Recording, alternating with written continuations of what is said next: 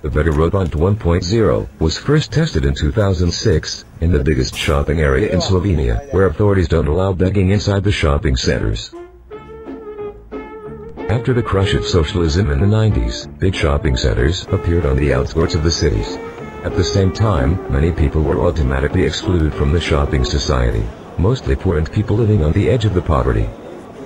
A machine made of spare parts and junk electronics that successfully begs for money would be a tactical solution, a weapon against exclusion for many materially deprived and socially excluded. Although authorities in the shopping centers don't allow humans to beg, they let the robot in for several days.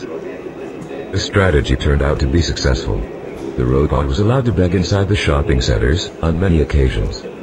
The hypothesis is that this part of society is only able to show some sympathy towards the marginalized if they communicate from a safe distance and via a technological interface.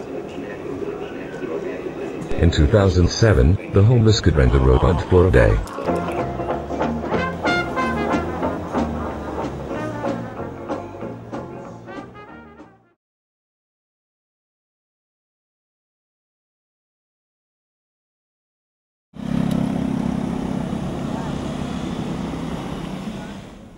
The project tests and exploits the advantages of robotic interface by bringing the robot to public spaces in different countries and adapting it to the local context and local language.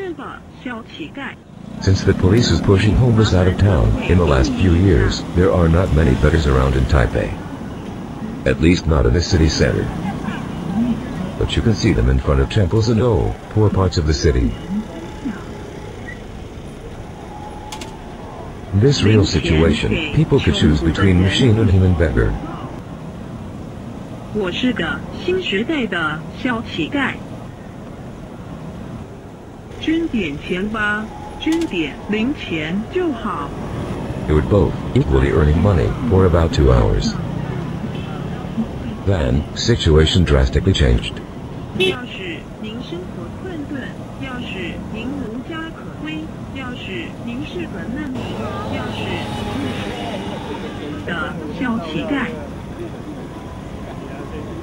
看待穷苦大众和社会动荡。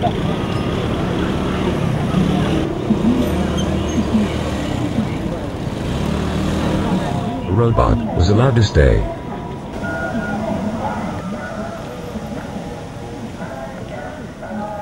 And continued begging all over the city in next days.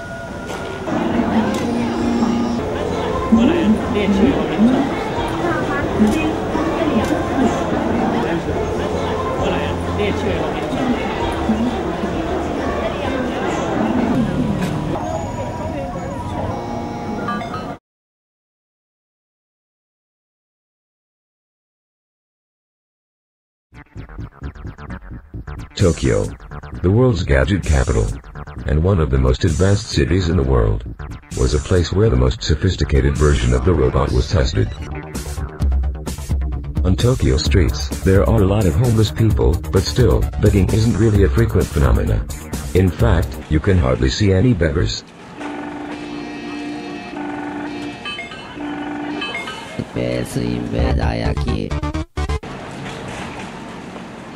私は物乞いです。現代式の物乞いです。新世代の物乞いです。私は物質的に恵まれない人や社会から阻害されている人のために物乞いをしています。金額よりもあなたの気持ちが重要です。ありがとう。Because of the cultural difference and unknown begging phenomena, the people are not used to give money to the person on the street. 彼らの尊厳を保つことができるんです。 But they love robots. Because of the software and additional sensor inside, this version detected money and said thanks after receiving money. どうもありがとうございます。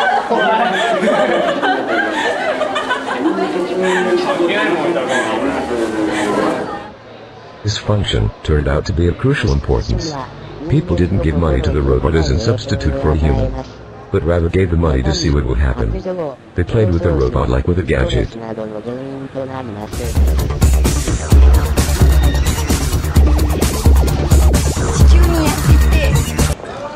この紛争すら、物質的に恵まれない人に利益を与えられるかどうか、私は確かめたいのです。無料のハードウェアとソフトウェアで作られています。あなたも、電子機器のゴミ捨て場でタダで拾ったり、リサイクルショップで安く買えるものを使って、私の複製品を作ることができます。これじゃあ行きますよ。せーの。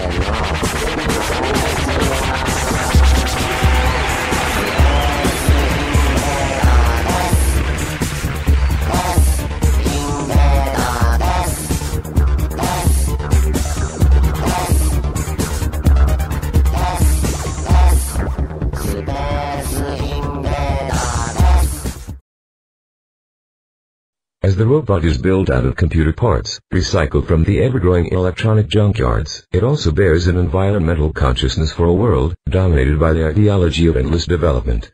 Countries like China, India, Pakistan, Ghana, and Nigeria are accumulating largest amounts of electronic trash from all over the world. This fact makes these countries the main candidates for starting the mass production of the beggar robots, which is planned for the future.